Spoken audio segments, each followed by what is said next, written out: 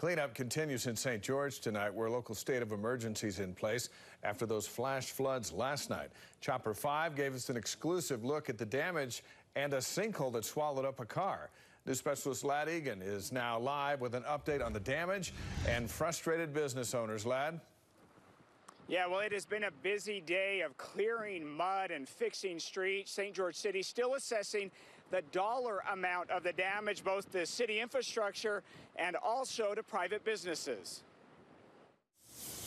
The water came in through the back door. Cabinet shop owner Sam Fisher says thousands of dollars of wood is ruined. It's basically firewood now. So the whole part needs recut and replaced. This is the third time his business is flooded, and he's now calling on St. George to upgrade the drainage system near the building. I can't keep absorbing the costs. The first two times I just absorbed the costs, but this time is a little worse. Something has to be done. Victoria Harris owns the flooring store next door and says the lack of storm drain maintenance has also cost them thousands. It's been 3 times that it's happened in the last 6 years.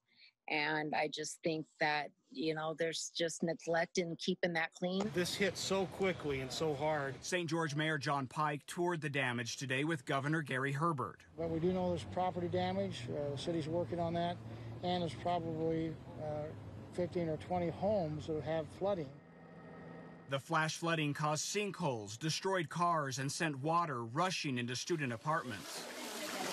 We did declare a local state of emergency. The mayor promised the city would support those with flood damage and look at prevention. We have a significant maintenance and repair and replacement budget, even more significant in the last few years because of this very thing.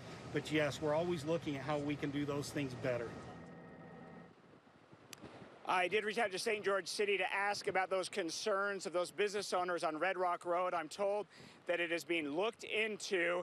And Dave, after a summer with barely any rain, boy, did it rain there in St. George last night.